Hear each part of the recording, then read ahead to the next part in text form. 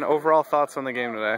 You know, we're playing really well right now. We're peaking at the right time. You know, soccer's a funny game. You know, anybody can win at any time, and it's all about getting plays. And you know, Saginaw Novel is a good team. You can see they're handling the ball. They got some good players, and we just got a couple more opportunities than they did, and took advantage of it. Can you just talk about getting that early lead and the importance of setting the tone for the rest of the game? That's something that we struggled doing the entire year, and something that I knew we'd have to do coming right out. I knew that they were going to come after us. I knew something that we had to do, had to get that early lead so we can settle into our game. And I think we controlled, I don't want to say the entire game, but we controlled the game to make them play the way we wanted to play.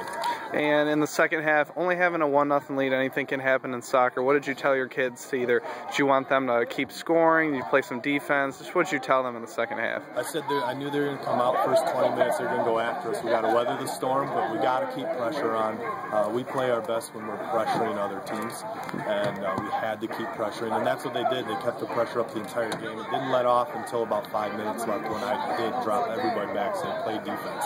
And last question, can you just talk about what you guys got planned till Saturday? I mean, it's only Tuesday. Working hard, practice every day.